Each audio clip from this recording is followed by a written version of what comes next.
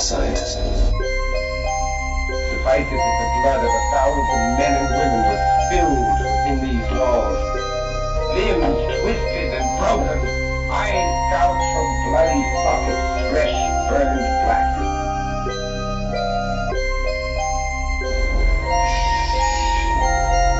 Please. You'll wait for dead. In death, there are no accidents, no coincidences, no mishaps, and no escapes. What you have to realize is that we're all just a mouse that a cat has by the tail.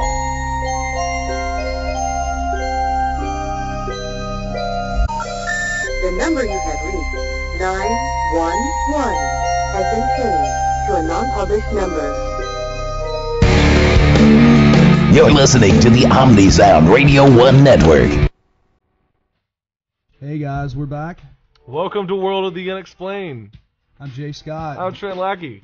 I've got my new catchphrase now. What's the catchphrase? The only JD DJ on the OmniSound Radio 1 Network. That's really cheesy, Scott. I mean, it's as cheesy as my line.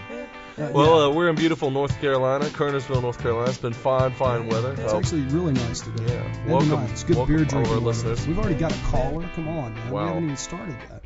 Okay. Wow. All We'll go ahead and put them on hold anyway. Okay. So anyway, tonight we've got on the show we've got Oliver Williams talking about John Titor, the time traveler. You can pronounce it Titor. We were actually, however you want to pronounce it. I think Titor is the proper. Titor seems to be the way everyone's going with it. So anyway, caller, I'm just gonna have to. I'm gonna drop this caller here, the one that just called in. I know you can hear me. Oliver, we're going to keep you on because we don't really want any questions until we even introduce you. But he runs the JohnTitor.com website, and it's up. You can see it there.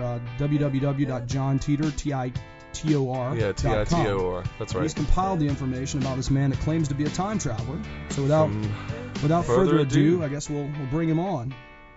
Oliver, how are you? I'm doing fine, guys. How are you doing? We're doing great. Oliver. Can you hear us okay? I can hear you just fine. Okay, excellent. Awesome. It's a little low, but it's not bad. Okay. I think I can fix that. How's that? That should be fine. Okay, excellent. Well, give us an introduction, Oliver, about what you do, how you came to do it, and what it's all about.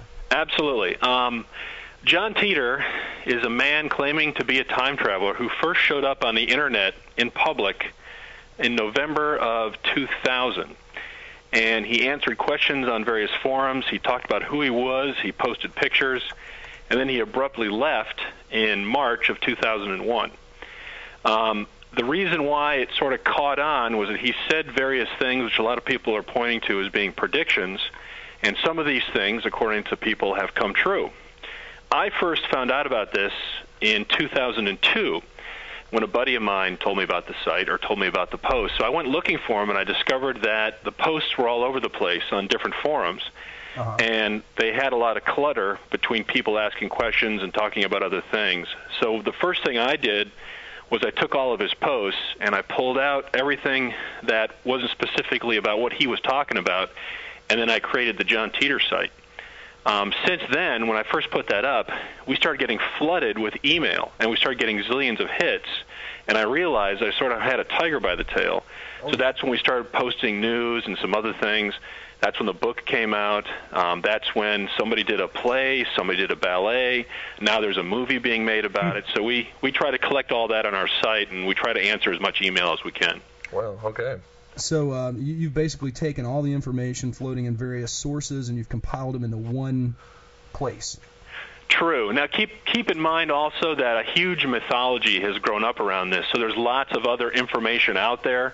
But what I've tried to do is concentrate on his posts. I've tried to put in my site exactly what he said, and then I left a lot of the other stuff off. Okay. Now, as we were talking before we came on the show, there's an attorney that is supposedly, his name's Larry Haber. He's out of Florida, out of the Orlando area, if I'm not mistaken. And he claims to be representing the family of the little John Titor now, who's supposedly around 8 years old. Is that correct? That's correct. And, I'll give you a little backstory on that.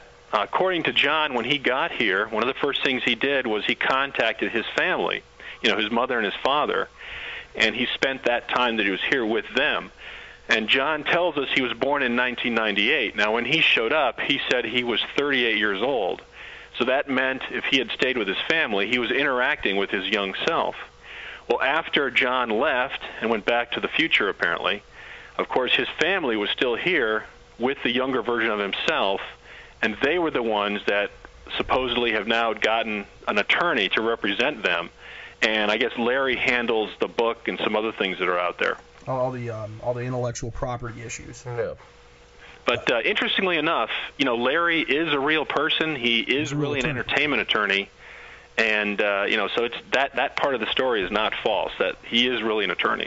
Yeah, I did check him out actually, but it's just amazing, to hear him speak. It reminds me of the whole Terminator thing, where you go back and you see yourself, and kind of it's really odd. Yeah, there's a lot of interesting issues involving that. You see yourself, so do you influence yourself? Yeah, does that affect the time continuum? Yeah. How does that affect? I mean, that's a really heavy. What's going to happen? Anything involving time travel is pretty heavy. Now, I know that John made a lot of predictions, and John said that he may be on a different time stream. I guess I don't even know what it's referred to as, but a different time continuum, I guess, than the current one that we're on. So what may happen, what he saw that happened in his life, may not be exactly what this time stream what's going to happen exactly like that. Is that right? Yeah, I could give you my best shot is at how he explained it and how I think most people understand what he said. Okay. John described time travel as, well, first of all, he said that there's a theory right now in physics which is called the multiple world theory. And according to that theory in physics, there are an infinite number of universes where there are an infinite number of things going on in them. So everything that could happen or will happen is happening right now somewhere in one of these alternate universes. And at the time John said that, of course, that was purely a theory. Nobody really took it seriously. But now if you start to research alternate universes, you'll find that there are some major physics behind that. And in fact, now they're spending a great deal of money to actually prove that that's true. So that was an interesting development in the last 6 years. What John said was that the way that you, quote-unquote, traveled in time was that he described it as standing in a room with mirrors on each wall, sort of like when you're in the barber shop. So if you look left and you look right, you see infinite reflections of yourself standing in that mirror. Yeah. And what he said was actually happening was that you were sort of stepping through the wall into the room that was next to you. But each room was subtly different. In fact, he said the mere fact that he was here made our universe different from his past. So what that meant is that a time traveler could go to any point in time and he could screw up history. And it would not affect where he was or where he started from, because that would have been a completely separate universe. Yeah. Now, can he get back to the one that he left from, the same one? Yeah, actually, he said that was impossible, that he could never get back to the exact universe that he started from. Mm-hmm. And he described it as something called divergence, which meant every universe that you go to is going to be subtly different no matter where you go or start or end up. But he said that his mission would be completed if he could get back to a universe that was close enough to the one that he left that they would still be expecting him, if that makes any sense. Yeah, somewhat. Now, I know everyone's going to wonder why he came back, and I know it had something to do with an IBM computer, an older computer. Correct. Can you tell us why did John Titor come back to the past? According to John, he was part of a military unit, and his mission was to go back to the year 1975 and interact with his grandfather, who apparently was instrumental in working on one of IBM's first personal computers. Okay. And his mission was to get one of these computers and then bring it back to 2036 where he left. And according to John, the reason they needed this computer was because it had some sort of special coding, or it had something special about it that nobody knew about except IBM, which allowed them to connect to larger mainframe computers and repair them in the future. And of course, at first, everybody thought this was ridiculous, but two interesting things happened after John left. One, an engineer from IBM came forward a couple of years after John left, and he said that that's absolutely true, that not only was he telling the truth, but he was one of the guys that worked on that function, and there was probably only 100 people that knew about that, and nobody ever talked about it after it happened. And the other thing that happened was NASA came out with a news story, and they said that they ended up having to go to eBay to find old parts for their systems because nobody made them anymore. So it's not a ridiculous notion that if that were their need in 2036, they might have to send somebody back to get something like that. Huh. Okay. Now, what is your connection? I know a lot of people probably assume, and they would assume wrongly, I'm assuming, that you have any connection to John Titor or John Titor's family because you run this website. I don't. Again, I'm just a big fan. I can't say I was the first to put a website up about John Titor, but I started getting all this email, and we started collecting news stories, and we just kind of got the ball rolling. And then, of course, we got various requests for people that wanted to talk about the story, and that's how it all got started for me. And there's pictures on your site of the time travel vehicle and some of the other stuff, some documents. Correct. Okay, and they can view that at www.johntitor.com. That's Titor. And you can check out these photographs. You can see the book. I think there's a link to even buy the book there on the site, or a link to Amazon. Correct. Actually, that's not unusual too. If you go to lots of John Titor sites, they link to the book also. So again, that's not my book. It's just I'm trying to collect everything together in one spot. Understandable. Okay. Totally understandable. If you wanna call in, we had a caller right as soon as we started, and we're sorry we dropped you just for a second, but the two numbers that you can reach us to talk about John Titor and so on and so forth. The first one is 1-800-960-2289. 1-800-960-2289, and if you have a cell phone or local, you live in the North Carolina area, the number is 336-996-1596. Both of these are on our website at worldoftheunexplained.com. Okay. You can also jump in the chat room with us here. Just go to worldoftheunexplained.com, click on chat, and you'll be brought into Flash Chat. Make up a name and join us tonight. Chat room's filling up pretty good right now. We're in the WOTU room, so World of the Unexplained WOTU. Anyway. All right, so let's get back to this. Now, the idea of the time travel machine, this is built upon an idea in physics, and let me tell you what, I don't know anything about math. I don't know anything about hard science. That's why I went to law school after college, because I don't understand any of it. But I know that what I do understand is it's some kind of theory of using black holes or small black holes to travel through time. Correct. And again, I'm no expert in physics either. And we just sort of followed the news stories. But in fact, this was the first event that made me pay attention to this. When John was talking about how his time machine worked, he said it operated with two, he called them micro-singularities, which in effect are mini black holes. He said that CERN would discover these and that they would start producing them soon. And he even gave a date that this first announcement would be made, and it was September of 2001. And that's exactly what happened in September, which is what brought my attention to this. CERN did indeed come out and announce they expected to be able to do this.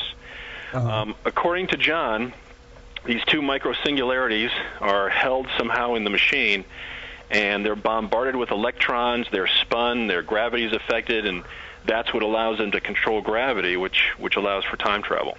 Okay. So by using these gravitational anomalies, I guess that allows them to do this. Yeah, I also want to add that even though that sounds very ridiculous in science fiction, there has been some powerful math behind this, and apparently John was asked some questions from a couple of physicists while he was here, and he was able to answer their questions. So, to my knowledge, I know there's been some physicists that have come out and said this is all baloney, but there have been others that have come out now, and not knowing about John's story, they have come out and said some of the same things about this that John said when he was here talking about it. Huh. Now, when did John quit posting?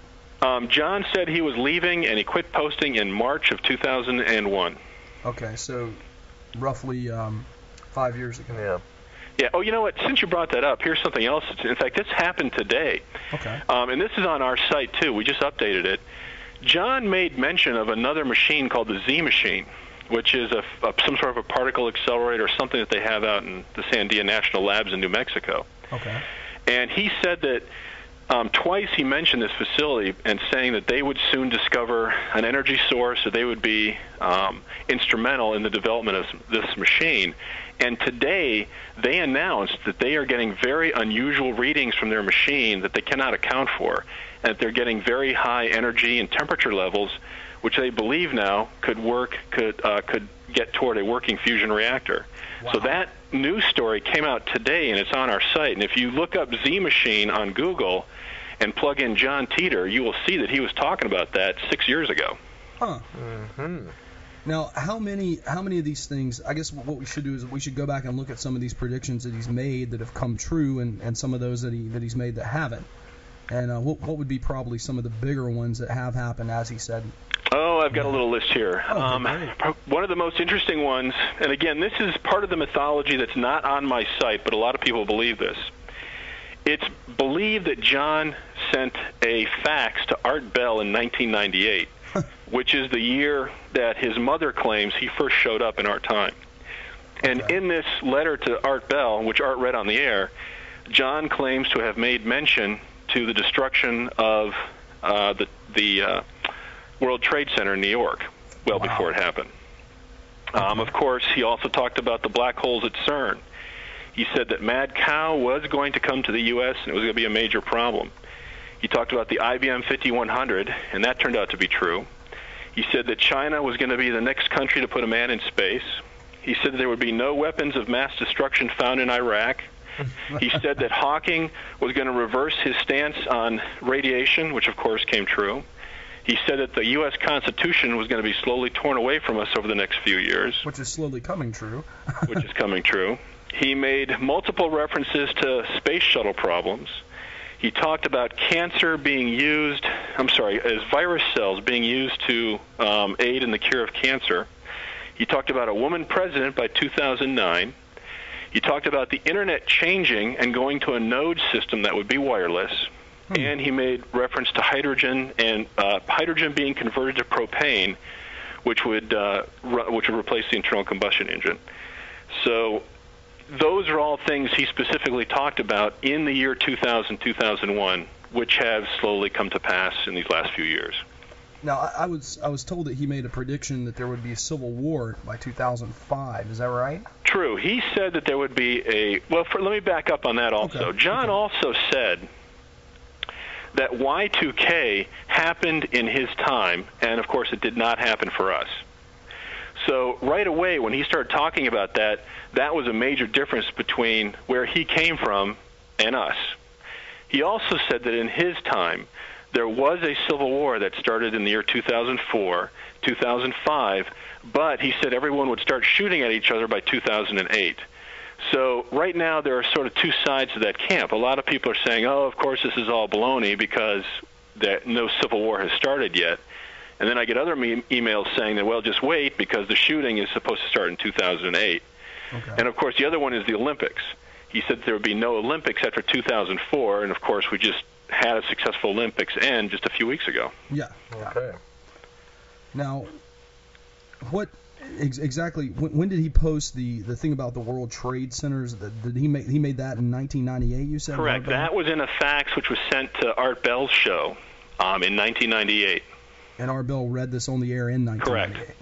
Wow. And I believe if you look hard enough, you will not only be able to find the transcript, but you'll also be able to actually find the audio of Art reading the fax. I'll see if my producer, he's listening now, I'll see if he can Google that down for us and give it to us on the break. But yeah, that's very interesting. Maybe we can post it or put it up. Once again, the number to reach Oliver Williams here and John Titor, talk about him. That number is 1-800-960-2289, 800-960-2289. We welcome your calls. Also, you can reach us locally, 336-996-1596. That's 336-996-1596. Talk to us. Oliver Williams will be more than happy to field any of your questions you have about John Titor or any of this time travel stuff. So let's talk about the time travel vehicle itself. What did he claim to have used to make these journeys in? Well, according to John, I guess the standard operating procedure was the machine itself was about the size of a large suitcase. Apparently, it was very heavy, And what they would do is put it in a vehicle that was appropriate for the time that they were going to. And then I guess the machine and the vehicle the whole package would travel to wherever it was they were going. And they also had the ability to take the machine out of the vehicle and put it into another one if need be. Oh, interestingly enough, you mentioned that there was a diagram of the time machine on my site. And probably one of the most famous ones that he posted was a cutaway. I don't know if you've seen that or not. I believe I have. There's a cutaway drawing that John posted that he said came from his operations manual. And for the last 4 or 5 years, people have been trying to figure out exactly what that is, because if it's a hoax, then obviously that's some sort of a machine. It's not a time machine. And there are I think there's one website where they're actually offering a reward to anybody who can identify that machine, and so far no one's been able to do it. Really? I know that people have claimed to have solved the problem, but I personally haven't seen any proof that that machine is anything other than what John said it was. Huh. Okay. Wow. Well, there are some. I'm on your site now. Actually, I'm looking around at it. About the Z machine exceeds 2 billion degrees in Kelvin, hotter than the interiors of stars. Yes, and interestingly, the scientists that worked on that said it was totally unexpected, and they have no idea where that extra energy is coming from. Well, I guess, go ahead, Trent. This question just popped in my head. Okay, John Titor comes back to get this IBM machine that you're talking about. I guess basically my question is, what's stopping somebody else from getting a similar machine to come back to do other things? I'm not saying for evil purposes, but for more. I am, yeah. For anything. For anything, that will to stop him from getting what he needs. Even despite the fact of what you call the divergence, something that will sort of throw the future into their favor. What's stopping somebody? Did John Titor say anything about that? Well, if I understand your question correctly, it is why don't people use time machines to alter the future or the past to their advantage? Yes. And I guess, he talked about this. The first thing that came to my mind when you said that was, John, I think, had a radically different viewpoint about society and humanity than we do. And I don't think I see John doing something like that, but, of course, I could be wrong. The second thing is, in order to take advantage of a time machine and changing the future, you have to stay there. For example, if you went back in time and you knew a horse race outcome, and you bet on that race, there'd still be a chance that that horse would lose. So you couldn't go into the future to take advantage of that, because you have to stay wherever you make the change in order for something to happen. Now, I suppose, for example, a stock would go up right now. So you went back to the 90s and you bought lots of Microsoft, so you might get rich doing that. But you'd have to stay there in order to take advantage of that. You couldn't go back into the future with your stock holdings. Because you're not going to hit the same timeline. Exactly. That's true. And everywhere you go, there's a chance it won't turn out exactly the way that you think it will. All right. That's a very good question, actually. Now, I noticed that the John Titor, I'm sorry, I keep mispronouncing it. Hey, you might be correct. No one's exactly sure how he pronounced his own name. Okay, well, I noticed that you talk about the Bible code here. There's a posting on your site about Revelation 13. Can you tell us a little bit about that? Yeah, again, that was a news story that I picked up and I posted. That didn't come from me, but apparently some people have plugged John's name into the Bible code. And as I recall, it's gone both ways. There have been some results that said this is all fake, and there have been some results that said that he was who he said he was, and he was a time traveler. Huh. All right. Once again, the number is 800-960-2289, 800-960-2289, or 336-996-1596, 336-996-1596. Now, excuse me. Are you going to post the cutaway to the chat room? No, not yet. Okay. I will in a second here. Okay. I was just looking around on the website. This is a tremendous website. I'm sure this took you a lot of work, a lot of time to put all this information together. Just the compiling aspect of it. Yeah. I appreciate it. It's a challenge. We get a tremendous amount of email, and we wish we could change it, more often than we do. Now, a lot of my listeners have asked, why there's no photo up, and that's something I wanted to bring up, if that's okay with you. Oh, of me? Yeah. Oh, I have no problem with that at all. Okay. I know that there's been a lot of issues surrounding this, and a lot of people. I know the government's actually interested in this John Titor character, from what I understand, that they actually took it very, very seriously. That could be true. I'll tell you, my experience with that is that, of course, on our site we can see who's coming to it. So can we. And we know all about that. Oh. Yeah, sometimes we get a lot of attention from the NSA and NASA. CIA and Homeland Security. In my mind, I'm thinking maybe they just enjoy, a good time travel story, or maybe they know something that we don't, and for some reason this is a serious issue for them. Or maybe they think we know something they don't. Yeah, I mean, if they're listening, I don't know any more than I'm telling. Neither do we. No, Neither do right. Time travel's mysterious. Okay. Oh, go ahead. I didn't have a question. I'm sorry. Oh, you didn't? No, I did, but I forgot it. I'm sorry. Okay. The mad cow disease. When did he give a time frame on that happening in the United States? Or? Yeah, according to John, when he talked about this, it had not come to the United States yet, but of course it was in Europe, and specifically England.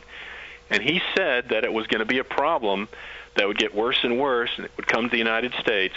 And now that I've read the posts and I know a little bit more about it, I know that mad cow can have a gestation period of up to, I think, 20 to 30 years. So he said that this is going to be a major problem in the future, and he specifically said, don't eat the meat. There was lots of things he told us and warned us about, and that was a big one, was don't eat the food that you think is safe is not safe. Yeah. So, of course, after he left, mad cow did come to the United States. And again today, and I didn't get a chance to post this, but if you look it up, they are now confirming that cow in Alabama did have mad cow disease. Oh, wow. And I guess this is the third one now in the United States.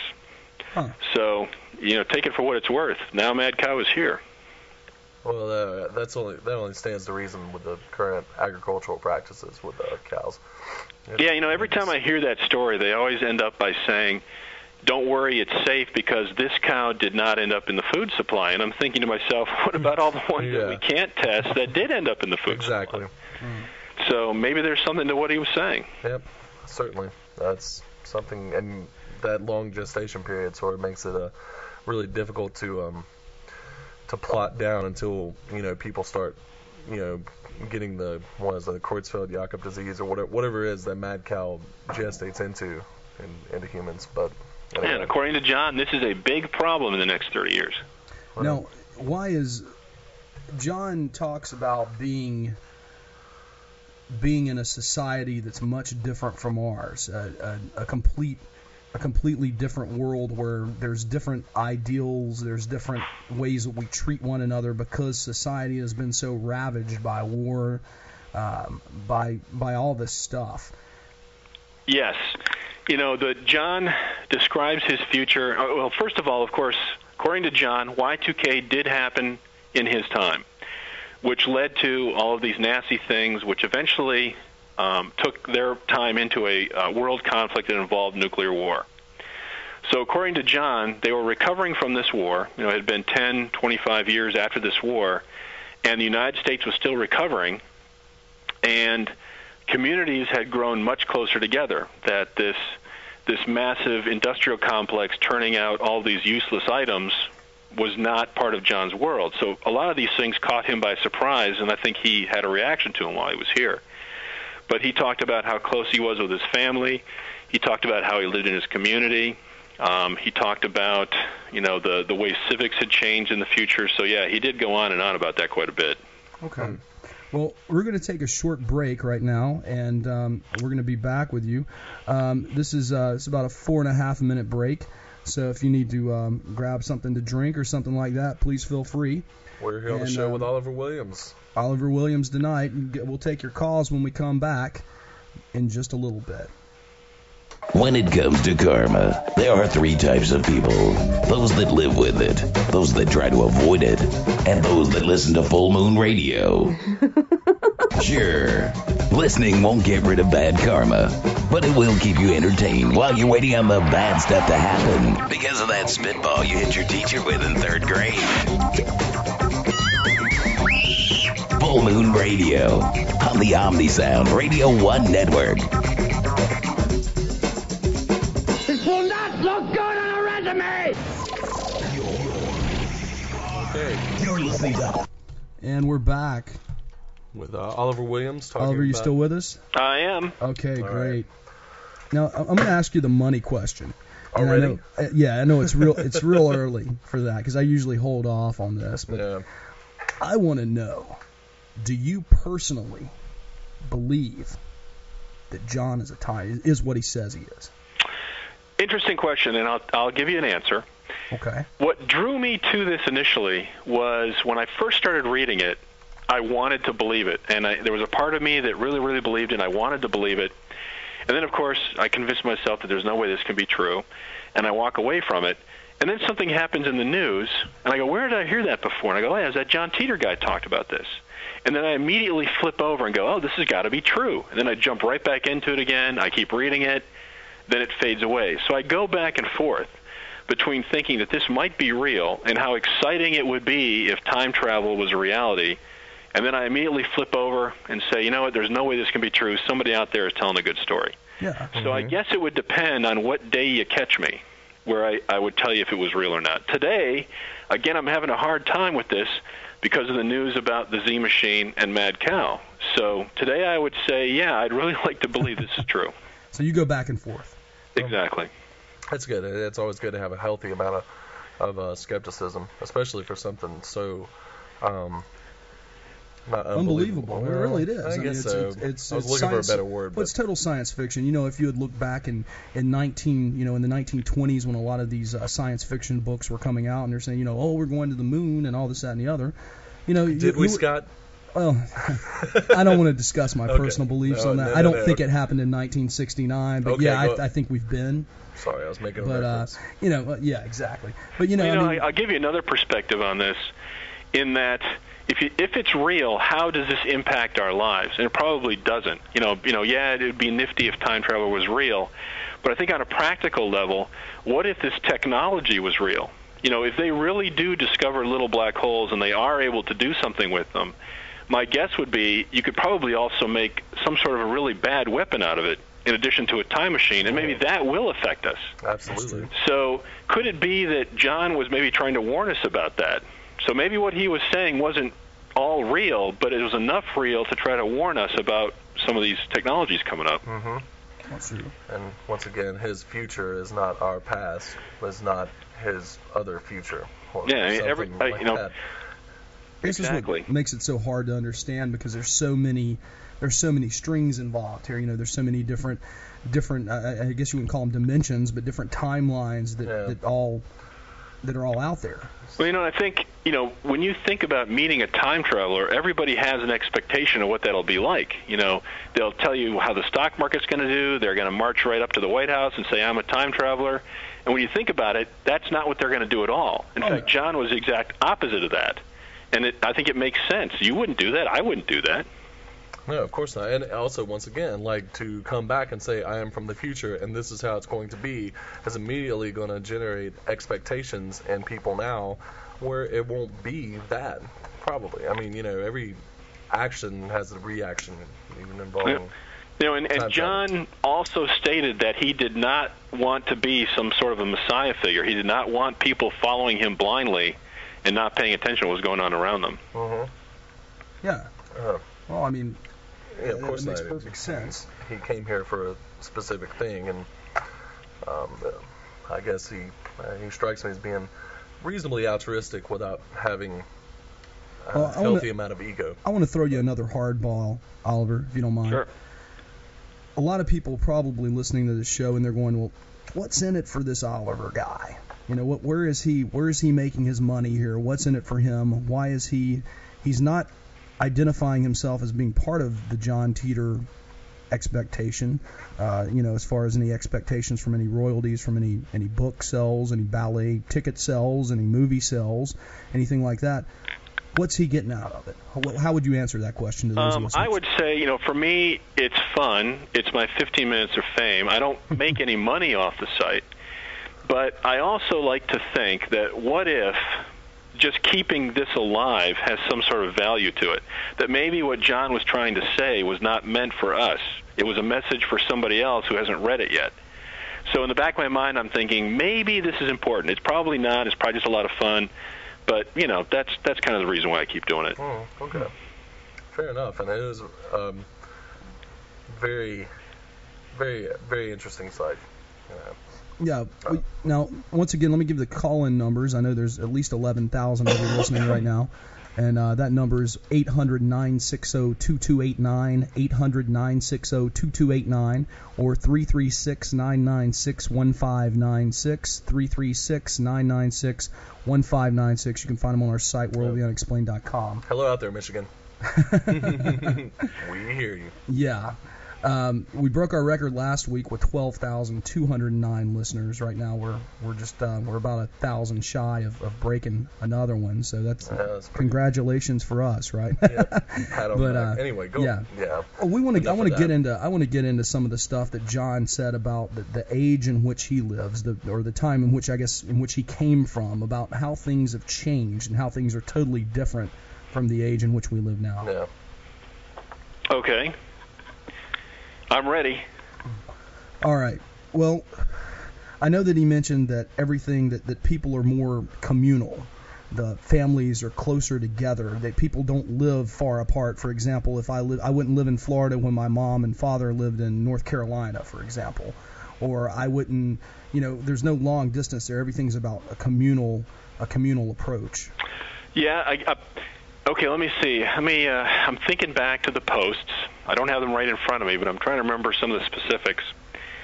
I guess the givens are that the population in the United States was much lower than it is now. What he said was that in the nuclear conflict, specifically, the large cities were targeted with nuclear weapons that apparently were designed to destroy the cities.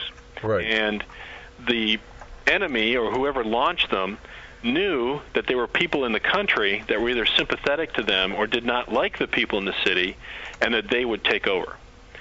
So apparently that happened. So if you look at the Civil War, I guess it's hard to decide which side John was on. Was he a good guy or a bad guy? North versus South. Was he a Southerner or a Northerner? So it's hard to tell what the dynamic was there. But after that, apparently there were lots of course, physical problems. He described the fact that it was very, very difficult to have natural childbirth, and that being able to have a baby was a big deal. Yeah. He said that, of course, mad cow was a major problem, and he said that a lot of the food and livestock was grown locally, and there were no huge, there were no Walmarts where you could Thank God. Anyway, sorry. So there was no place where you could go and buy, huge manufactured products. So that was the other difference that he made. Yeah. I'm trying to think what else would pertain to this. I guess, the other thing he said was that the politics in the United States had changed, that there was no longer one president, that the United States had split up into 5 separate regions that worked together, and each one of those regions had their own president. And the national government was comprised of, the same types of governing bodies, but instead of one president, there were 5, and then they were replaced on a rotating basis. And he said that the reason that they did this was so that foreign policy didn't change so radically when the administrations would come in and go out. He said that as a result of that, politics was more local, that the things that affected you in your daily life were, more in a county region, and that communities they stayed together, they stuck together, everybody knew who their family was, older people were revered, and that's kind of the picture that he painted. So this notion of sort of not knowing your neighbor like we see today was not a thing in his time. It's a thing of the past. I mean, if you're talking about sharing water supplies, I mean, how does the water? That's a good question. How has the water supply changed? Because I'm assuming all these large municipalities that handle this kind of thing isn't happening anymore. Yeah, and as a matter of fact, that, according to John, was the reason why they had to come back and get the IBM, because as they were recovering these systems, a lot of them were run by these older mainframes, and they didn't work anymore, and that's why they needed to come back in time to get this computer to get those systems working. So they were trying to recover all the old credit card information and get the water plants working, et cetera, et cetera. All right. So did he mention anything about the terms of these presidents, who these presidents might be? No, he didn't mention anything about the presidents in his time, but he did specifically make reference to a couple of presidents in our time. And, of course, the one was in 2009 when he made mention that we may have a female president. Yeah. So he didn't say who it was or why, but we all have it is a feeling. Interesting that's a real possibility now. We have educated guesses. We have a feeling who that could possibly be. Well, I mean, actually, two different possibilities. Two different possibilities, okay. True, but, think back in, the year 2000, that would have been a ridiculous thing if somebody had said that to you. Oh, yeah, it definitely would have been. And, especially with all the, with all the things that have gone on now, you can definitely see it as a possibility. Well, and of course, also he states that's when, I guess, it gets pretty ugly if there's a civil conflict. So I could see that happening too. Yeah. Now, I want to mention the number again, and it's 800-960-2289. We know you're out there. We just broke a record. We're over 15,000 tonight. That's stupid. That's crazy. 800-960-2289 or 336-996-1596. Call us up. Give us your questions. Oliver will be more than happy to answer them for you. Oh, or you can get on the chat room. You can get in the chat room from worldoftheunexplained.com. Filling up pretty well. It is filling up pretty good. And there's email too, Scott. Yeah, and no, Roy Mercer would not like to have a word with me, Ibanez, on the chat line. So somebody, call in if you have any questions about this. We'll be more than happy to let you talk with Oliver. Yep. Okay. All right, let's go back to this time machine idea. If you can take this thing with you in any vehicle, if it's the size of a suitcase, and you're you're traveling light. You can go anywhere with anything. Does he mention the kind of vehicle he traveled back with? Yeah, actually, okay, this is where the story gets a little weird, and it's so weird that it's one of those elements where you go, this had to have been made up because it's so strange. Why would somebody put that in their made-up story? Okay. According to John, he had to go back to 1975, and they had a hard time finding a vehicle. I guess the vehicle has to have heavy enough a suspension to hold this heavy machine. So according to John, they actually used a Corvette to come back to 1975 with this machine. Huh. And I guess he did whatever he needed to do in 1975, and he said that when he got to 1998, he didn't realize that the car was going to draw that much attention, because apparently when he showed up at his parents', they were very surprised at the vehicle he had, and they said, look, if you're trying to not be noticed, that is not the kind of car you have. So apparently he got rid of that car, and he got another one, which was I guess it was a Chevy Suburban.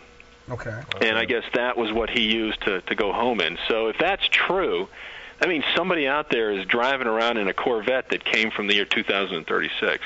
And would that go for a lot on eBay, man? Oh, my God. Can you imagine the bidding now? Not to mention the chicks.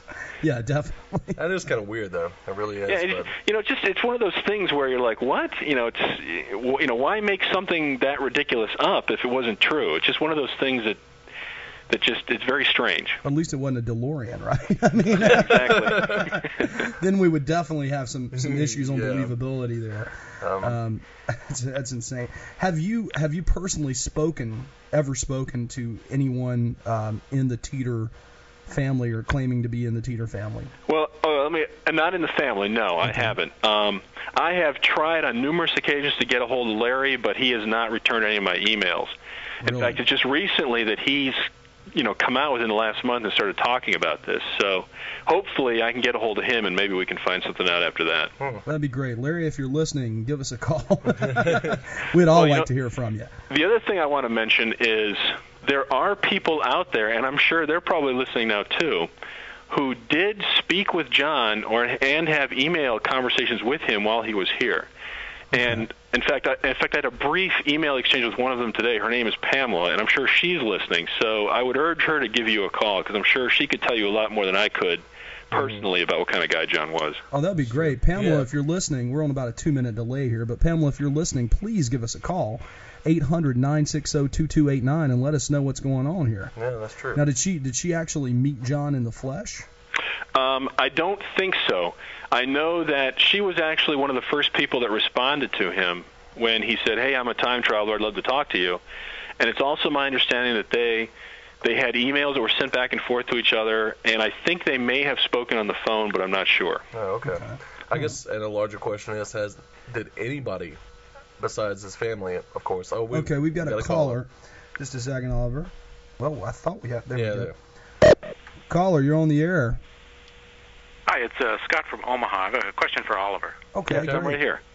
I'm curious. Did John say anything about like a time traveling for recreational purposes? Like if people would, from the future, choose to go back and view a historical event, maybe something like the crucifixion of Jesus, or something that you think would attract a lot of interest?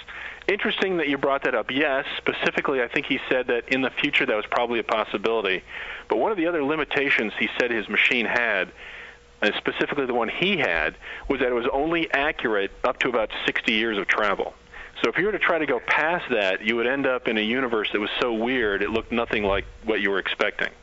And in fact, he used the Christ example. He said if you got in my machine, tried to go back 2,000 years, you would end up somewhere where Christ might not even have been born. But he also said that they were considering using time travel as a way to punish criminals, that they would banish them somewhere other than where they were and just send them to another time where they wouldn't have to worry about them there. Yeah, you'd think if people could choose a time like that history would be full of reports of all sorts of strange people showing up at events and hardly anybody there would actually be indigenous to the area. There'd be thousands of time travelers all looking at. Well, consider this. According to John, since there are an infinite number of universes you could go to, it might be unusual to see more than one or two time travelers show up in your lifetime. So it's possible that we're living in a time now that was affected by a time traveler, and maybe what you're describing actually did happen. We just don't recognize it. And that might also explain that paradox of, if they're time travelers, then where are they? Well, in addition, why would a time traveler come forward and tell you who he was? That logic has always escaped me. If I was a time traveler, I don't think I would tell anybody where I came from. Yeah, no joke. Yeah. Well, thanks a lot, Scott, and we're going for to your open call. the lines back up. All right, so we're waiting on Pamela if you're out there listening, because we definitely want to hear this. Yeah, that's an interesting thing. It was a great question. I was actually thinking about recreational time travel. The recreational aspect of it. Actually, 60 years. Yeah, and then the other notion of these multiple universes and banishing criminals. That's an interesting form of punishment, and their presence in these alternate realities would, of course, may have some influence on those realities. I mean, it gets absurdly It could get really complicated. bad. Yeah, I think his reference was they were, and he might have been joking, but he said that they were considering sending hardened criminals to the Stone Age so that nobody would have to worry about them. Oh. And that would be true. Talk about a sentence. Wow. Yeah, the guidelines that'd go crazy. I guess it's better than being hung, though. I guess so, yeah. You get to try to survive and eke out your life. And What did John say about criminal punishment in the year 2036? Based on what he said and how he described the future, I don't think they suffered criminals at all. I think that if you got caught stealing or doing anything that was detrimental to the society, they took care of you immediately. Oh. And another interesting thing he talked about, I remember somebody asking him if there was any prejudice where he came from. And he said, yes, there is. He said that we are prejudiced against people that don't carry their weight. In a time when everyone's suffering and you're trying to recover from a war, nobody cares if you're black or white or if you're gay or straight. We only care if you do the work required to keep us all going. So he said, yes, that type of prejudice definitely did exist in the future. Of course. It's more of it goes back to a more bestial kind of, survive or die kind of mentality. Maybe not quite Mad Max, but more like a, communal, like you were saying earlier, do your job or else. Yeah. Wouldn't it be great if we could be that way now without having to go through the war? I think that's kind of the message. Yeah, and it would be. A better way to treat each other, a better way to treat people, without all the stuff that we put up with today. And maybe the notion that everybody not only carries their weight but feels a sense of purpose.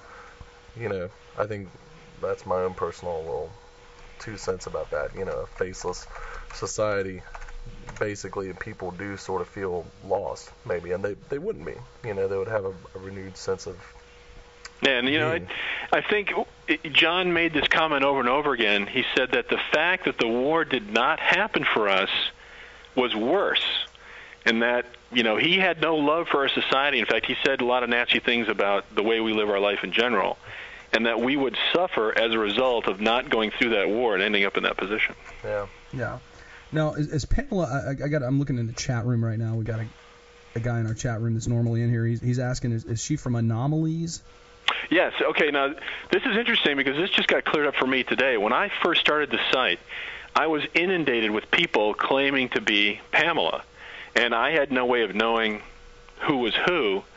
And just recently I received an email, and I looked and I Googled it, and I found out that it was the same email that was showing up on all these other sites. And yes, Anomalies was one of them. Okay. So, to my understanding, the Pamela that's on Anomalies is the one that did speak with John. Okay. Because this person in our chat room, he says he knows her. So if you know her, Max, give her a buzz or something and tell her to call in. Yes, that's right. Yeah, I'll tell you, if you go, in fact, I put the link on our website. I think it's theparanormal.net. There is a chat going on in there, or a forum, where they're talking about Larry's interview on Coast to Coast, and she's been posting in there too. Okay. I'm looking at that now. Oh, yeah. All right. Let's see. Okay, well, there was a question before the caller came in. Oh, basically, a larger issue of, did anybody besides John's immediate family actually speak to him in the flesh and in person? Did any of the people he communicated with, did any of them have any personal contact with him? My belief is yes, but it's not something he talked about online. Okay. John, when you look at the posts and you see the dates and the times where John was posting, he had some sort of a schedule, but there were large periods of time where he would completely disappear, and then he would come back and he would talk a lot. One of those times was during the 2000 election. So, yes, I believe John was out there doing something. It just he didn't talk about it online. Right. It was more of a face-to-face meetings and very quiet ones at that, I imagine. Okay, I'm looking right now. My producer sent me a link here, and I'm looking through it. I'm trying to see if he said he thought the transcript was here, and I don't see it.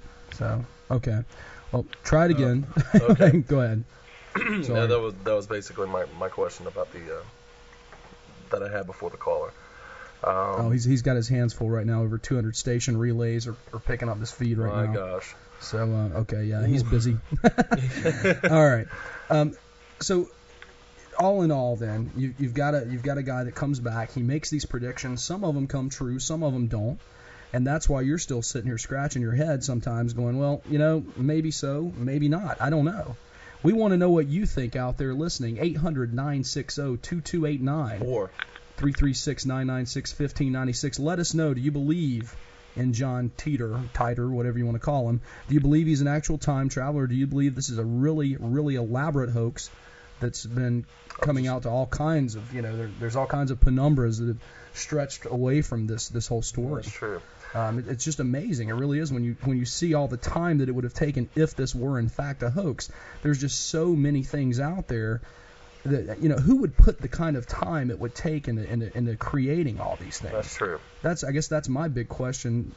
For you, Oliver. I mean, you're looking at all this information. Who would have the time to actually really sit down and do this? Well, it's an interesting question because if you think about it, you look back at the time frame where this all started.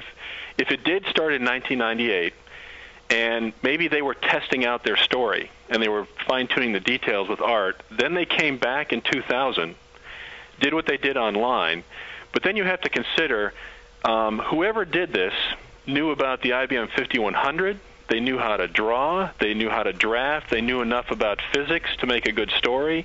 There were so many disciplines that they had to have some knowledge of and be a good guesser that I think it would be very difficult for a single person to pull this off if it was a hoax. Yeah. Oh, yeah. I mean, if it would have to be probably by committee. Which means so somebody out there, if it's a hoax, it's very difficult to keep a conspiracy. Somebody out there has to know the truth about this. That's true. Okay, here we go. I've got the fax transcript from the Art Bell show, and Art Bell read this on the air in 1998. Shall you read it? I'm going to read it right now. Oh, my gosh. Dear Art, I had to fax when I heard other time travelers calling in from the past time year 2500 AD. Let me explain. Time travel was invented in 2034. Offshoots of certain successful fusion reactor research allowed scientists at CERN to produce the world's first contained singularity engine. The basic design involves rotating singularities inside a magnetic field. By altering the speed and direction of rotation, you can travel both forward and backward in time. Time travel can be understood in terms of connected lines. When you go back in time, you travel on your original timeline. When you turn the singularity engine off, a new timeline is created due to the fact that you and your time machine are now there. In other words, a new universe is created. To get back to your original line, you must travel a split second farther back and immediately throw the engine into forward without turning it off. Some interesting outcomes of this are: you meet yourself, and I've done it often, even taken a younger version of myself along for a few rides before returning myself to the new timeline and going back to mine. You can alter history in the new universe that you've created. Most of the time changes are subtle. The oldest one is a skyscraper that don't exist in New York. Interestingly, when you travel in time, you must compensate for the orbit of the Earth. Since the time machine doesn't move, you have to adjust the engine so you remain on the planet when you turn it off. Now for the future, you might want to know Y2K is a disaster. Many people die on the highways when they freeze to death trying to get to warmer weather. The government tries to keep power by instituting martial law, but all of it collapses when their efforts to bring power back up fail. A few years later, communal government system is developed after the Constitution takes a few twists. China retakes Taiwan. Israel wins the largest battle for their life, and Russia is covered in nuclear snow from their collapsed reactors. That's the first facts. Wow. So now the question is, was that John, or was that somebody using that as a basis for being John? Huh. Who knows? You know, that's true. But it was just something that I was thinking about, that this phenomenon is a very modern phenomenon in the sense that it's purely that it involves the internet, you know, and it goes both ways. That if it's real information, then it's spread quickly, and if it's false information, then other people can spread false information, and there's really no way of being able to determine, you know, what's going on. It becomes very difficult to try to sift through facts. I mean, I guess maybe you could determine writing styles or something like that. I don't know. What do you think about that? Yeah, actually, I have seen there has been an effort to take John's writings and run them through some sort of a statistical analysis so they could try to figure out who they were. And to my understanding, they don't have any definitive proof about who exactly John was. And I guess, you know, again, that's part of the mystery. It's the closer you get, the more questions that come up. Mm-hmm. So, you know, whoever wrote that fax, if you look at the details, some of them are wrong. There are slight differences in the stories. But again, then again, that was pre-Y2K. If it was John, it sounds to me like he was expecting Y2K to happen, and it didn't. I'm going to post this in the chat room. That's a good idea. And we're going to go ahead and take a break. If you'll hang tight with us here, we're going to be back with Oliver Williams. This next break is going to be about 4 minutes. So just to let you know, Oliver. And if you'll hang tight, we'll be back with you here in just a moment on World of the Unexplained. Here we go. This will not look good on a resume! You're listening to And we're back. Yeah, sorry about that. I ended up playing two files at once. Hey, obviously, isn't that great? We may not be that professional as the ad goes for us. Yeah. Yeah. Okay. All right, we're back with Oliver Williams of John Titor, JohnTitor.com, whatever you want to call it. Check out the website, guys. And please give us a call here, 800-960-2289, 800-960-2289. Or 336-996-1596, 336-996-1596. Okay. And let us know what you think. You still there with us? Absolutely. Okay. Now this is one thing, I guess, and it sort of brings a sort of more real element to it, or danger, I guess. We were talking on the phone a second ago, and you told me that you guys have been receiving death threats. The attorney has been receiving death threats from mysterious sources. Could you tell us a little bit about that? Oh, sure. One of the first things that happened when we put our website up was that we started getting a lot of email from people who were very, very threatened by what we were doing. And I'm not sure I understood why. You know, we get a lot of email where everything is capitalized and every word you couldn't say to your kid, and, you know, we got a lot of email like that. But then we started getting email where people were saying, if I find you, I will harm you. And so that sort of spooked my family a little bit. And at the same time, we were going onto the net, and, of course, this is when Larry Haber started coming about. And when people found out about that, they immediately researched his family. They found pictures of his kids. I think there's a story out there where he talked about people showing up at the school and taking pictures of his kids. No. There was a satellite image that showed you exactly how to get to his house. So, of course, I wasn't anxious to have that experience, which is why, of course, you know, I tend not to tell a lot of people exactly who I am and what I do. I can understand that. That's we probably don't a wise wanna, course of action. We don't want to bring any of that information out for any of those people. Yeah. Just a bunch of jerks. Once again, the call-in number is 800-960-2289. We'd really love to hear from you if you're out there, Pamela, because we would like that site that I put up there in the chat room. That link actually has some of Pamela's postings as well as some of the transcripts from the transcript from the call. So check that out. Well, anyway, going back into the new year, the 2036 year. This time that John supposedly came from. What else is going on there besides this whole communal? We've got 5 different presidents. We've got a problem because of the Civil War. Is there any nuclear disasters? I mean, any really large scale nuclear disasters that we need to be aware of that have happened? Well, he pretty much, you know, suggested that if you lived in a major city, that it wasn't a very safe place to be shortly. But he also said that the danger was going to be obvious, and the people who died chose to stay and die. Mm-hmm. So I guess when that day comes, it's not going to be a big surprise. He said that. He talked a little bit about the military. He talked about where he was from. His unit apparently is based in Florida at, I guess, what was once MacDill Air Force Base in Tampa. Okay. And I'm trying to think what else he talked about. He talked a little bit about his family. He said that when he was a boy, growing up after the war, that his father had a sailboat, and what they did was deliver oranges up and down the coast of Florida, and they put 12-volt electrical systems together for people. So I guess that's what John did when he was a boy. Mm-hmm. After he went to school after the war, apparently he had a education in history, and since he had experience in the war, you know, he was actually a soldier in the war.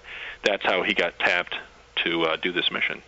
Okay. And when you speak of this, when he spoke of the Civil War, I mean, what were the factions? Was it really a 5-way fight, or did it sort of gradually deteriorate into something like that?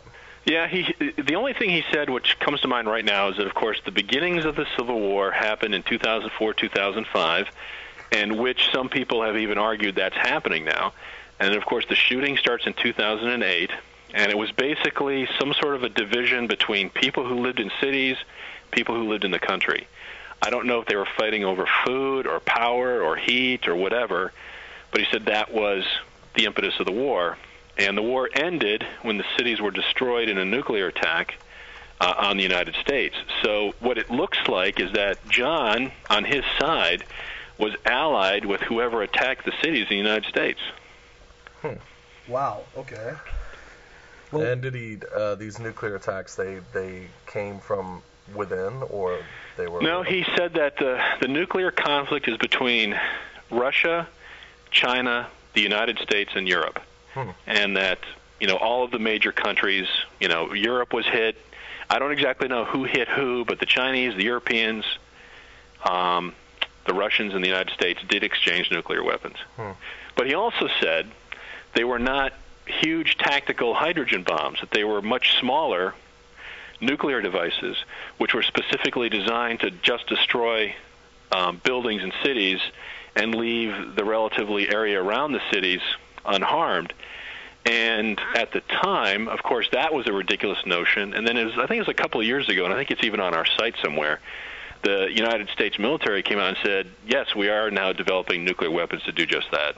More strategic surgical weapons. Smaller weapons that are designed to destroy smaller targets and not completely wipe out a civilization. Now, I first heard about this John Titor phenomenon when I was in law school, and a buddy of mine actually turned me on to the site because I told him what I was going to do with the radio show when I got out and everything, and he was like, you need to check this out. This is some crazy stuff, and a lot of these predictions have come true. He said, and I've been following it for a while, and I don't know if he had misread this or if it's actually on the post, but he had said something about Jacksonville, Florida, which is where we went to law school at, which is where we lived at the time, was going to sustain a major nuclear attack in the year 2005. Well, he didn't say 2005. I think he said it was closer to 2015. Okay. But John, in his postings, does have a personal memory of seeing the attack and watching Jacksonville get hit. So wherever he was at that point, I can't do the calculation. I know how old he would be, 2015, but apparently he was old enough to fight, and he was fighting in the Civil War when that happened. And he was cheering. Apparently that was something that was good for them. Oh, wow. Huh. Well, Jacksonville isn't that bad of a place, I don't think. It's got a nice bridge. Yeah, it does have nice bridges, neon lights, and neat little things like that, a lot of bars. Like I said, not a bad place. Now, as John referred in this reference letter on the Art Bell show, he referred to. Is he referred to specifically? Well, no, the transcript that I'd read out earlier, the fax that he sent Art Bell in 1998, where he talked about seeing himself in another time zone, picking himself up and taking him with him on some of these trips. Did he make any postings about that? No. See, that's one of the details that, for lack of a better term, our John did not talk about.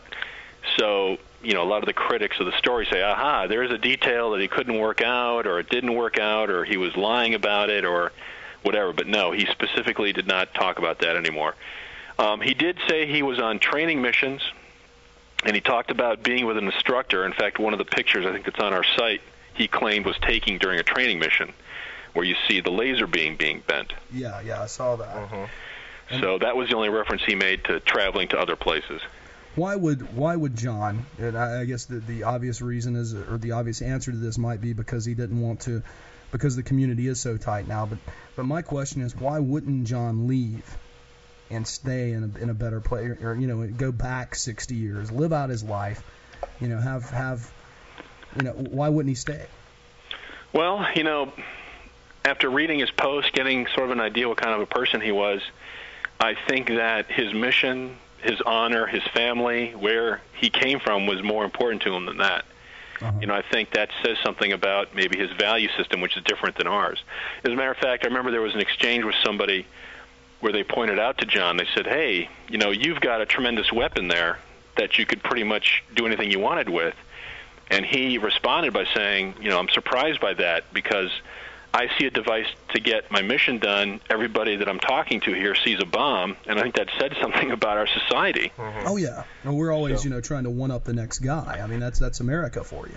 Right. I think that points to the fact he thought about society and life and things like that radically differently than we do. Yeah. And I mean, like I said, it's a good value system, and it's something that in a way a lot of people do want to believe in, even if it's not true. It's just the idea of being able to work in a community together, to be close to one's relatives, one's family, have importance. There were times when John lost his cool, and he would berate us as a group. And one of his comments was, we are nothing but selfish, sheep, going right off the cliff. And he was angry that we didn't understand the Constitution. He was angry that, nobody knew what the Ten Commandments were. I mean, all these value systems that we take for granted, he was very upset that we had no idea what he was talking about. Yeah, I think it is curious that he mentioned the Constitution because, that's true. I mean, even as a law student, I really didn't understand the Constitution until I went to constitutional law 1 and 2. And then it breaks it down and you really start thinking about these things. And I don't think most people in America really know not only what their rights are, but what the government stances on some of those rights have been and how they've changed over the course of different judges, different Supreme Courts, different legislation. Especially he the Patriot. He was very upset about that, and he warned us over and over again that it was going to be taken away from us. Yeah. Now, John mentioned in one of his posts that he believes in Jesus Christ and that they pray to God in churches. Yes. And I think that's you'd mentioned the Ten Commandments and everything like that. Now, are there other religions going on in John's time? He didn't say anything about other religions, but based on some of the other things he said, I don't think that would have been a big deal. Again, it goes back to, I really don't care what God you pray to as long as you tend your part of the field and make sure the bears don't attack. Yeah. I just find it interesting that Christ is that Christ is such a big part of that.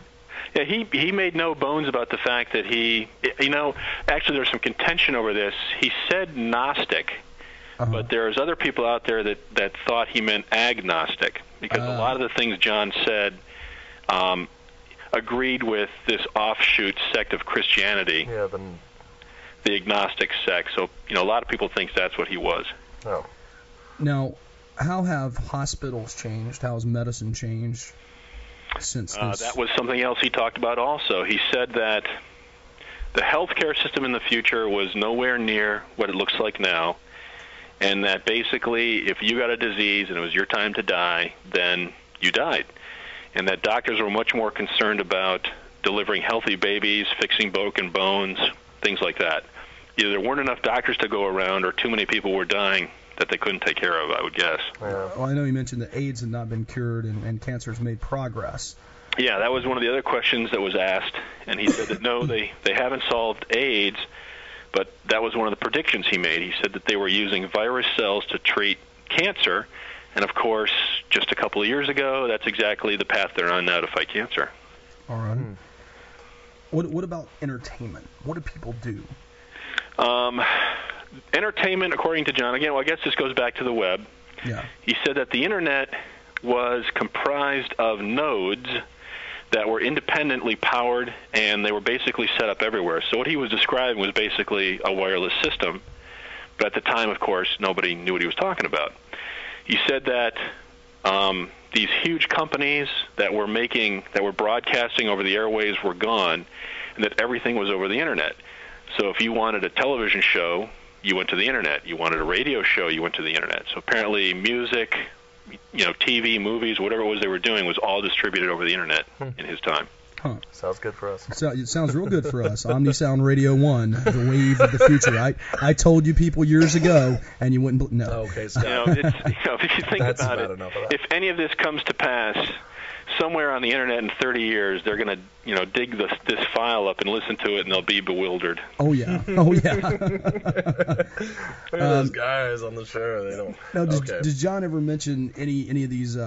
You've heard. There's a lot of talk now about these microchips. A lot of people will say it's the New World Order, the Antichrist. They're going to microchip us all, and we're going to to buy anything, to buy food, to buy any supplies we need, we'll be using these in the future, kind of like a scan of ourselves for money. Is there any mention of how money has changed hands in the future? I'm thinking back. I remember he made comments when he was angry, along the lines of, if you let this go far enough, you're all going to get chipped, and then see how you like that. But I don't think he specifically made any reference to that. I could be wrong about that. Okay. But I don't recall him saying anything about that specifically. Mm-hmm. Or the notion of, if everything is more communal, and the United States at least is divided 5 ways, that large, as you said before, there would be no Walmarts, but are there any other kind of corporations that sort of, I'll trade with country A, B, C, and D, Yeah, let me think about that for a second. He said, the overall theme seems to be decentralization on a massive scale, from government, production, food, everything. But he did say, of course, Omaha, Nebraska was the new capital of the United States. Oh, wow. And that our largest trading partner was Russia. So whoever John got along with, apparently they got along with the Russians. That's good for you. Trent speaks almost fluent Russian. Yeah. For those of you out there that don't know, he's very I guess that begs the question then: were the Russians the ones that attacked our cities? Were they the ones that John's side of the conflict was allied with? That's a good question, especially with the destruction of Jacksonville. Yeah. What about the nature of the world in general? I mean, you mentioned Europe and China. What about Japan, Africa, South America? What did he say about that? People did ask specifically about various countries. I'll see if I can remember what I can remember off the top of my head. He said Japan, Taiwan, a lot of those countries in Asia would be absorbed by China, or annexed, I think was the word he used. Apparently they did suffer damage in whatever the war was. He said Europe got hit. He said Australia, they rebuffed a invasion by China, and apparently they became very isolationist.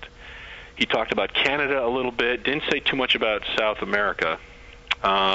He said that Spanish was much more popular in the, Texas, Nebraska, I'm sorry, Texas, Arizona, those border states. He said, he kind of made an offhanded joke about that, which leads me to believe something happened there. So I'm trying to think if there's anything else specifically. That's all I can remember off the top of my head. Okay. We've got an affiliate in Omaha, Nebraska, actually. It's an AM station that carries our program, and they're in the chat room right there. Then when you mentioned Omaha being the capital, they Omaha, all right. well, apparently that's where John's family moved.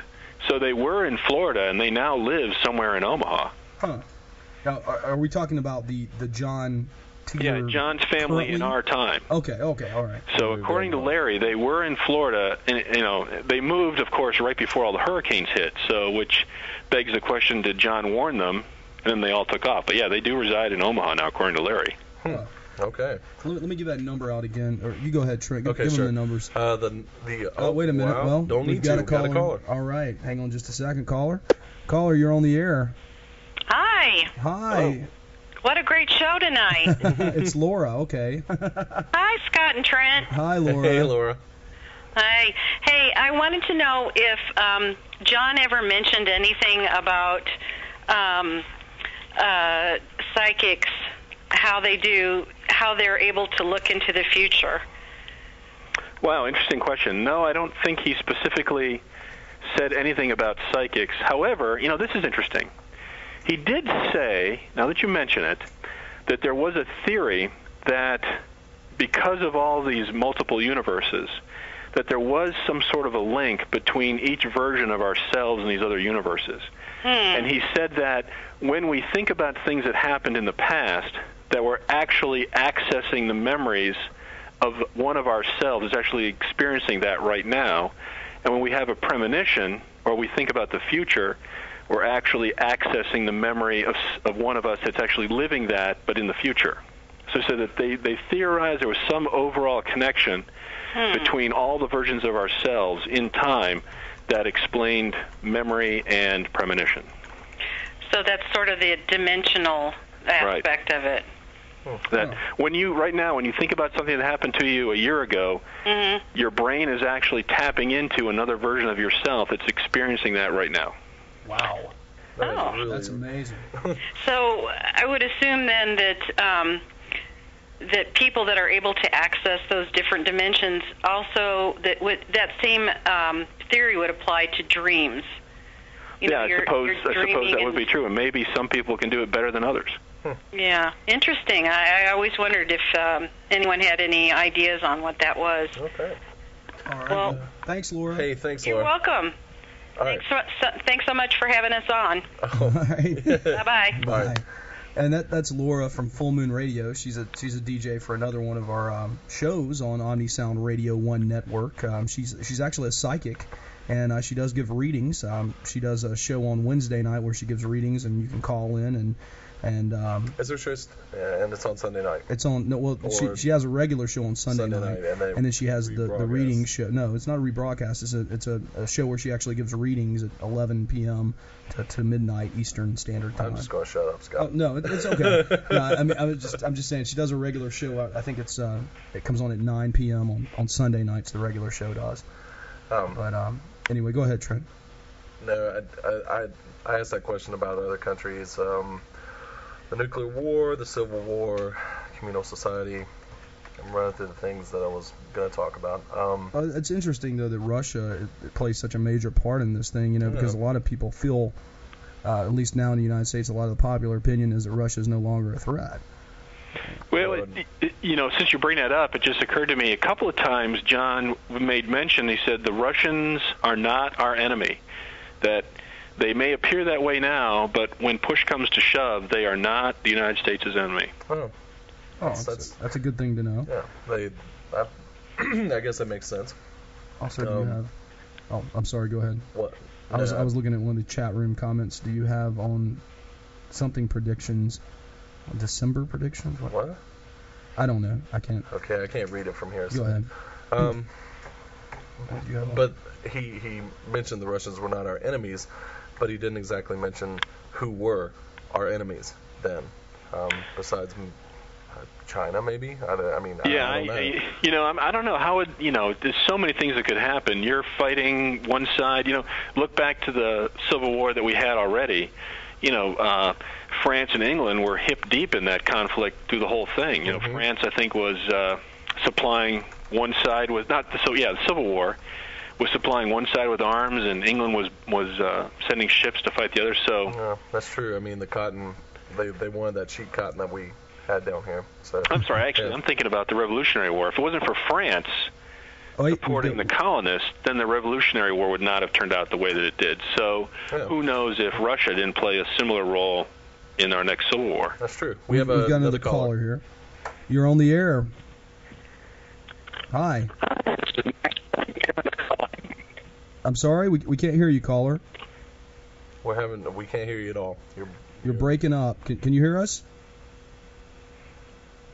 Okay, well. Yeah, maybe it was John. That would have been weird, huh? Little EVP action going on there. Caller, are you still there? I guess. Okay, well, we'll let him try again, hopefully. Call back if you can hear us now. I know we're on a 2-minute delay, but call back and we'll try that again. Okay. All right. What as far as this computer, I know I've talked to people that are really into computers, and they're some of them are familiar with the IBM computer that's used. Some engineers, and they've told me that this is a load of crap. But then again, I've talked to other people who said that this is definitely a possibility. And I know what you were saying earlier about this 5100. It was what makes it so special, I guess. Well, my understanding is that when IBM built this... Here's our caller. Can you hold that thought for just a second? Caller, you're on the air. Hi, this is Max calling you back. Sorry about that. Oh, no problem. Okay, Max. How's it going, Max? Oh, it's going good. I do apologize. Something was going on with the computer there. That's cool. No problem. What's your question, Max? Well, I've got actually a couple questions. Okay. Now, it's like when John was going back and forth through time, I'm just wondering if there's any psychological effects, kind of like one could equate to drug addiction for going back and forth through this timescape, as it were. And my second one would be based on the environment. I can't remember, did he mention anything about the environmental changes, the melting of all the glaciers and everything like that? And yes to both. Let me see if I can answer the first one. Okay. John described in detail what it was like physically to travel in time. He talked about what you had to have, what it was like, what you did. And he did make mention of the fact that psychologically it was tough to get used to the idea that you could experience things over and over again and not be able to affect them. And I think it kind of came out in some of his posts that we started to wonder whether or not he had done this before, and he was getting annoyed with us because nothing ever changed. So I could imagine that, if you went back in time and met multiple versions of your mother or father, that they all wouldn't be exactly the way you remembered them, and that could probably get to you after a while. Also, I would say, I don't think John enjoyed what he did. At least he never said anything that made me feel like he enjoyed his work, that there were advantages to time travel or whatever. So, it didn't seem like something that was overly pleasant. As far as the environment goes, he made a comment that the Earth was actually a little bit cooler than it is now. But a lot of people have attributed that to the fact that if there was some sort of a nuclear conflict, that would account for that. But then I think it was maybe a few weeks ago, I think I saw a thing come through my internet where scientists are now saying that that's exactly what they expect the Earth to do, is to cool off considerably in the next few years. Did that get it for you, Max? Actually, my other question is, like you were mentioning this person, Pamela, are these the posts that he posted on the Anomalies forum? No, John never posted on the Anomalies forum. They were actually one of the first websites that collected all of the posts in mass. What happened was, John posted on another site. It was called the Time Travel Institute, and they're still up and running, by the way, and they've got his posts there also. And at the same time, he went over to Art Bell's site and started posting there before Art took his site down. So he was on both of those sites at the same time, and when Art shut his site down, the Anomalies copied everything before the site went away and put it on their site. So that's where everyone started gravitating toward after Art's site shut down. Okay. I was just trying to figure out the sequence of events on all of this, because it just, after all these changes took place, it got hard to keep track of who was who. Yeah, and that's actually one of the reasons why I did what I did with my site, trying to put all the posts together. But if you poke around, there's another guy named Darby, and he is a staunch critic of Titor, and he's been after him for 5 or 6 years now. Well, and my own interpretation of that is he and John actually had some conflict while John was here, and I think John sort of made him look foolish a couple of times. So this guy has been after whoever's behind this forever. And then Pamela was one of the original posters. Then there are a couple others out there, too, that apparently had some contact with him. Okay, well, these are names that I actually do know, because I used to go and actually post on the Anomalies forum under another name way back when, until they decided to ban me, but hey, that's another story. Okay, so you're aware of what's been going on there for a while, too, then. If you want to go and see a zillion posts about every aspect of this, then go to the Anomalies site. But I think the moderator's attitude toward the story now, they're sort of getting tired of it, so they've sort of killed off the story. But if you want to go back and look at the history of it, that's a good place to go. Yeah, I know the moderators there. Well, that's another story, too. Okay. All right, well, thank you for calling in, Max. Thanks, Max. Appreciate it. Okay, well, thank you very much. You're welcome. Yeah, bye-bye. All right, we're gonna have to take a short break, and we'll be right back. How short a break is this, guy? How short a break? I always tell this. I do this for Robin Valley Radio because they always want to know. It's going to be about 5 minutes, and we'll be back after this. Okay. Hang tight. Sacrificing millions of dead brain cells so you don't have to. This is Omnisound. So I had a question in the chat room that I'm going to bring back now. I'm going to have to scroll through here because I'm going to have to go back. Everybody's talking here. And it was from Scott. Not me, but another Scott. And it was asking about... Crap, now I can't find it. Scott, if you could go ahead and send that question back to me again, I'll go ahead and ask it. Okay.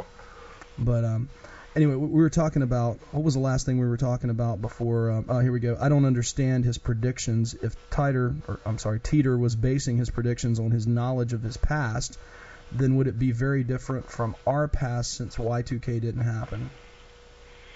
Okay.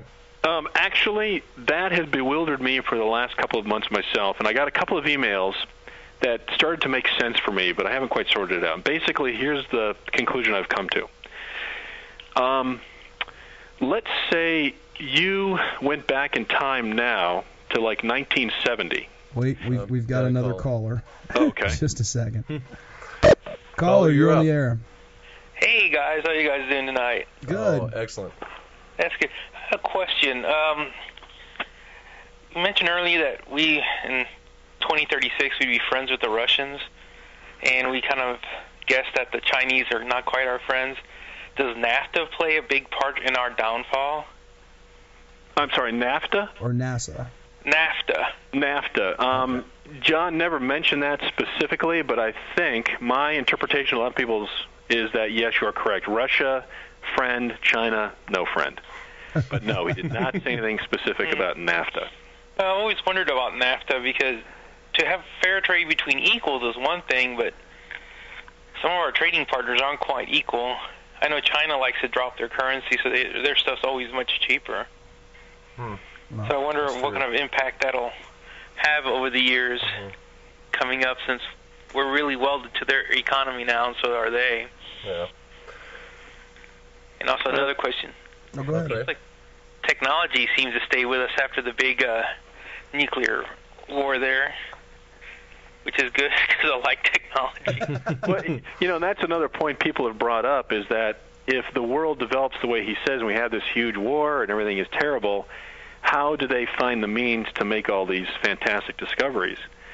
And, you know, if you look back at our own history, you know, say after World War II was when we discovered the jet engine and the computer and all these other nifty things. So, you know, maybe it's not completely impossible, but it is a little bizarre that, you know, on the one hand you're worried about clean food and water, but you have the time on your hands to make a time machine. That's a good point. You know, that in a way that right now how things are discovered is they're really in a lab somewhere, and some corporate boss saying, we need some new toy to sell tomorrow to make more money. So there's not a lot of innovation. There's a lot of repackaging and making things smaller right now. But there's no, I mean, anybody seen the, you know, nobody's invented the light bulb again, for example. They just, well, we made it better. We made the iPod smaller now.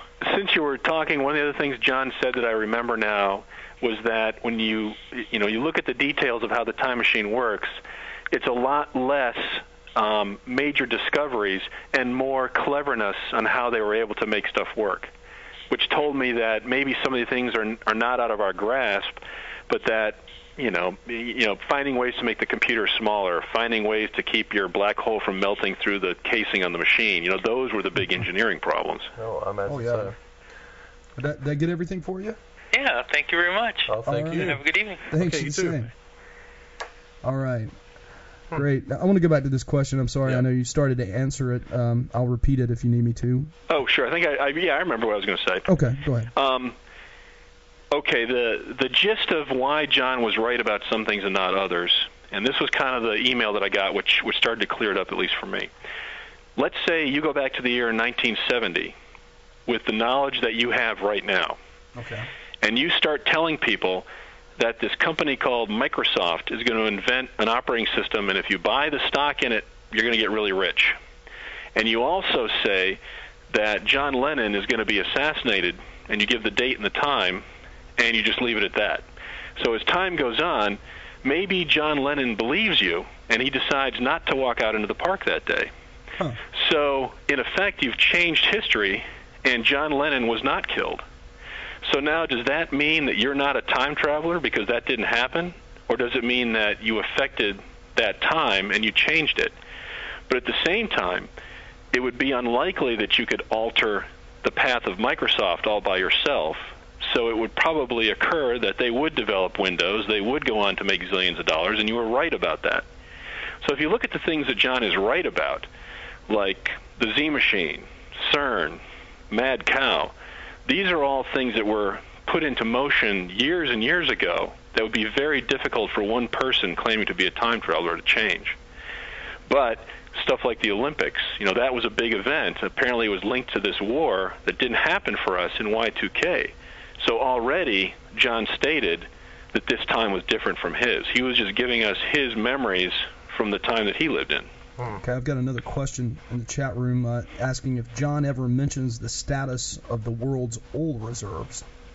World oil reserve. No, not specifically, but he does talk about the Middle East. So I'm guessing that if there's a conflict, it's probably going to be over oil in the Middle East. You know, again, this is back in 2000, 2001. He said that there would not be any weapons of mass destruction in Iraq and that we would go to war with them. So I have to assume he knew something about what was coming our way. Well, here's a good question here, I think. Now, if you're a time traveler, and you said what this thing could go back 60 years? Right. According to John, his machine started really deviating after about 60 years. All right. Now, when was the first one invented then? What the first year? Time machine? Yeah. According to John, 2034. Oh, okay. Never mind. It already you're gonna make a World War II I was totally going to go with the Hitler Yeah. idea. Yeah. I was totally going to go there. Okay, well that answers that, because I was going to say, Let's see, what could you do with a 60 would you go back and actually Castro, I guess. Oh yeah, would you prevent JFK from getting killed? Let me throw you one that John actually said. Now that you mention that. Okay. John took a lot of heat about the fact that he didn't say more about what the future would be like so that we could change things for the better.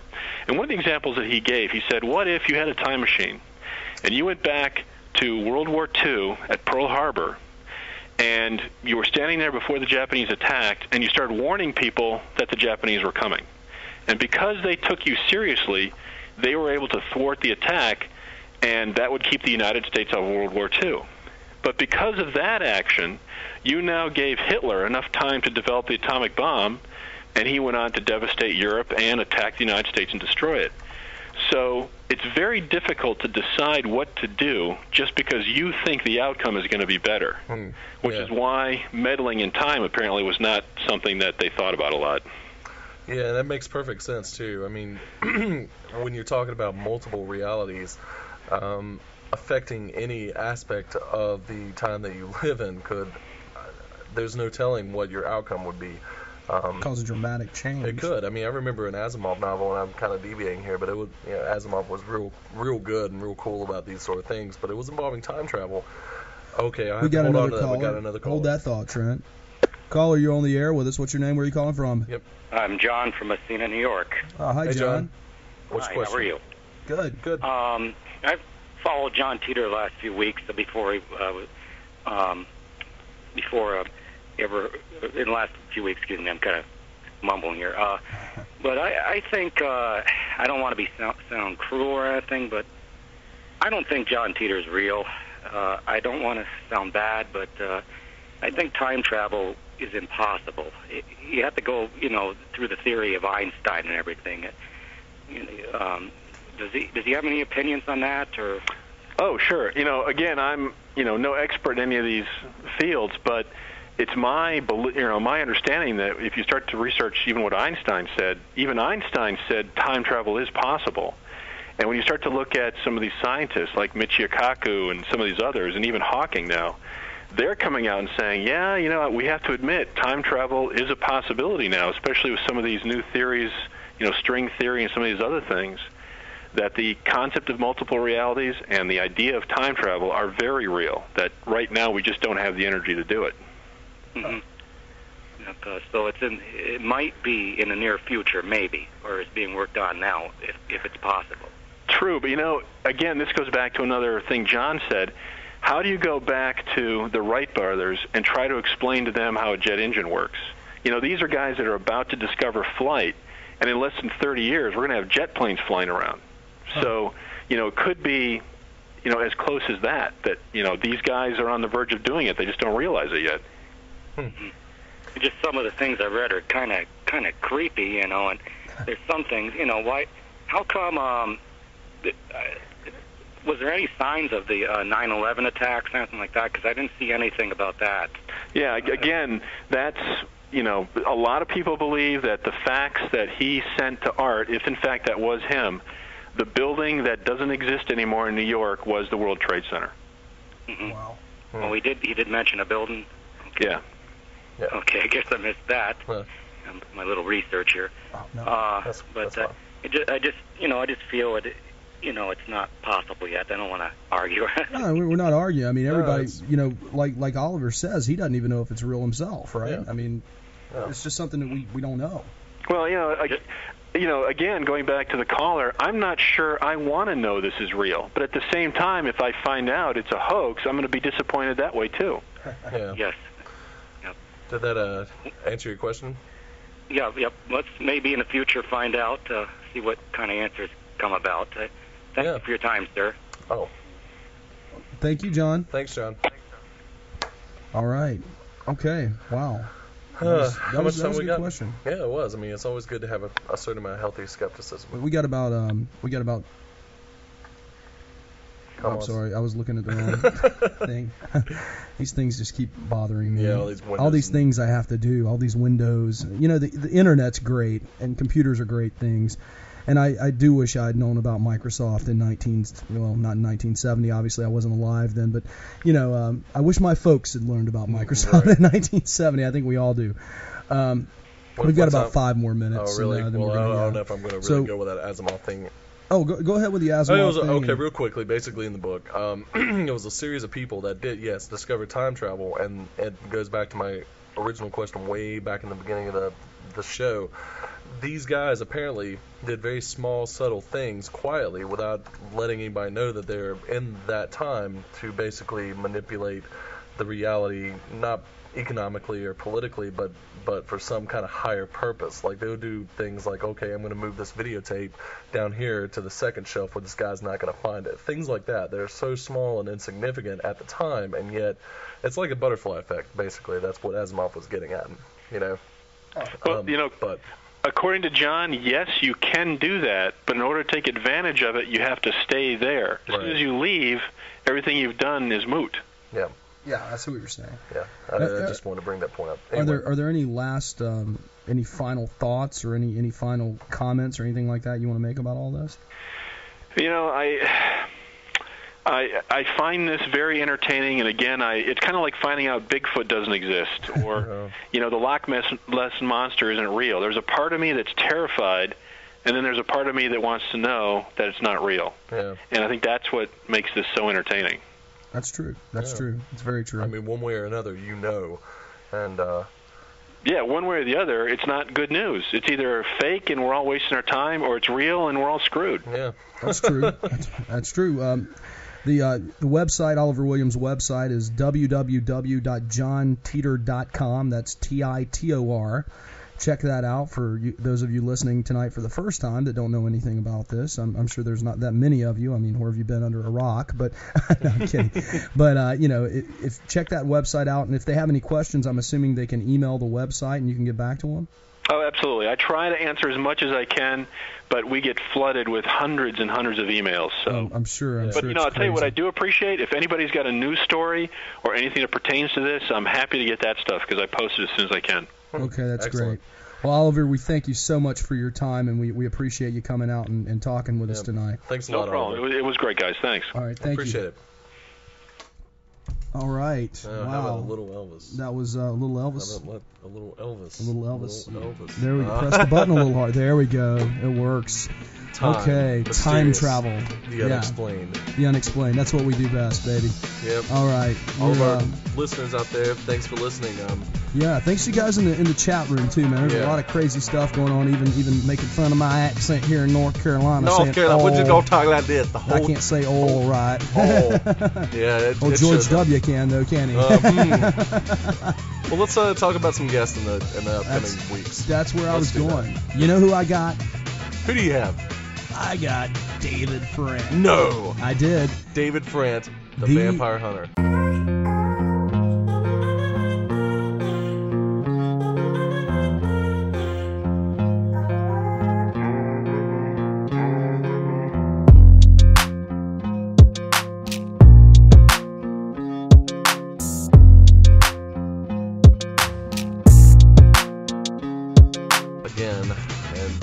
Was a key element in that Highgate Vampire. Sean Manchester was the other one. That was actually our very first show, actually. What's that? Sean Manchester? Yeah, he don't give interviews. Yeah, I wish he did. But let me bring that up real quick, and I'll tell you because I don't know who's on for. Oh, I know who's on for next week. It's your guy. My guy. Yeah, you need to email him actually with his questions. I sure do. Yeah. We're taking a different turn into the mysterious world of the ancients, which is something that I'm always keen in talking about. This guy apparently is a professor in Egypt. That's right. We're going to be talking to a guy from Egypt. That alone is just mind-blowing, honestly. Sorry. Go ahead. Anyway, it's just mind-blowing. We'll be talking to this guy. His name is Osama Al-Sadawi. Yeah. And he has a fairly radical, divergent view on the nature of Egyptology, how the pyramids were built, how it all connected way back in the day. And that's always something I've been keen on. And he claims he knows who built the pyramids at Gaza. Sorry, Gaza. And pretty wild stuff.